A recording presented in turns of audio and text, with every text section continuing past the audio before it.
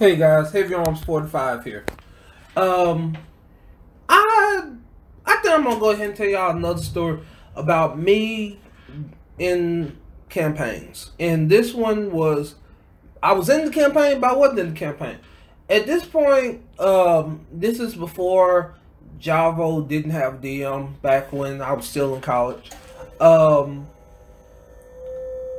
I worked a lot of different nights, so working at nights, I always was gonna be a little bit late coming to the campaigns because they always started at 7, and I didn't get off work till about 8 or 9. So I decided, my friends were like, well, since we know you're coming, we'll go ahead and let you come. And we're probably gonna be just, it takes us about an hour to go ahead and get the story started, so we'll wait on you, basically. So they would wait for me to come, and wherever they were at, Java would magically be there. And we had to basically explain away why Java would be there at some point. It wouldn't be there, and the answer was dwarf in the bag. Basically, Java was turned to a Pokemon. He would stay in a bag of holding that was about 10 by 10 with him being a dwarf, and they would give him a bottle of air so he could breathe. He would have the bottle of air to his mouth so he could breathe. And they would basically, whenever he got there, he would magically jump. They would throw the bag out, and he would jump out and attack whatever was there. They also explained it away that the reason they did it was when there was times where they had to be quiet. Since Java wore full plate armor, it was easy for them to sneak around. Everybody else sneak around when he wasn't around, when he wasn't out, to where people could hear the clanking of his full plate armor. So Javo, now knowing that but one night when I was away, the party decided to go to the Underdark.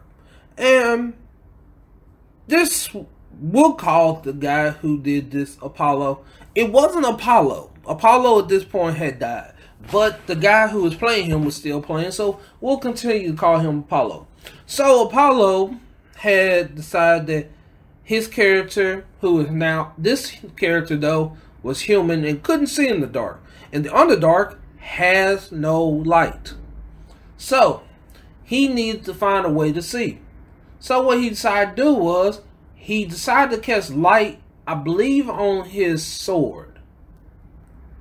Well, the party explained to him, hey, we're going to the Underdark. There is no light in the Underdark. You will stick out like a sore thumb. He's like, it'll be fine. Another person, the DM, brought in an NPC to tell him, hey, if you're questing, you probably don't want to go into the Underdark with light. It'll be fine. He is ignoring what everyone's saying. And Javo, in this time, had a little bit of a problem. My problem as Javo was that whenever someone did something stupid, I throw a rock at them. I would just pick up a rock and full attack action, threw it with all my might, and hit them upside the head with it. No matter where they were, I threw. And so, if this was to happen while I was there, I probably would throw a rock at them. But since I'm technically in the back and no one's listening to me in there, I basically don't find out till I make it there. So, I make it there from work, and we're in the middle of a fight. And I'm trying to figure out why we're fighting Drow in the dark, which has no problem with me, because with me as a dwarf, I have dark vision, so I can see 6 feet around me in total darkness, and just everything's in black and white. But everyone, so I can get caught up, explains to me what happened. As we're going to the Underdark, he did take everyone's advice. He heard what people said. He heard them say that it's not smart to have light on in the Underdark. Does that make it to where he didn't cast light when he went down to the Underdark? No. What that does is he decides to take a blanket or tissue or something like that and basically cover up to where only thing it would do would just light the ground. Mind you, we are still in the Underdark where there is no light. So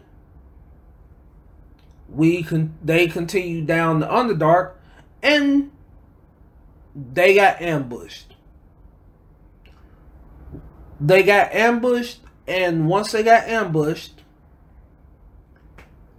Javo had a lot to say once I finally got awake and realized what happened. And I think I did throw a rock at him at that point. After we found a way to get the hell out of the Underdark and out of the custody of the Drow, because they were about to kill us. Because Drow are evil and they don't like outsiders. In some way we were able to get our weapons and fought our way out of there, and that is not a stupid moment in DMing. That is just dumb ideas of a character.